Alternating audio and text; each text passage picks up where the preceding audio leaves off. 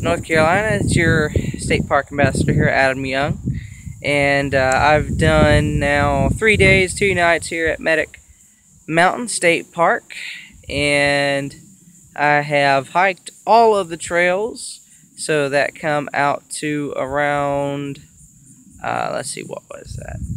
11.25, so 11.25 miles.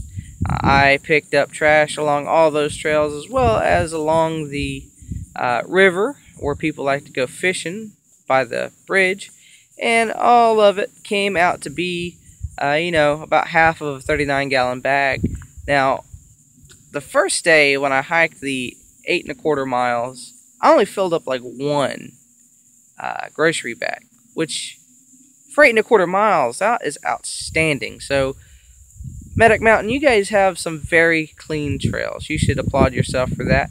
And for the folks that live around the park, thank you for keeping your park clean.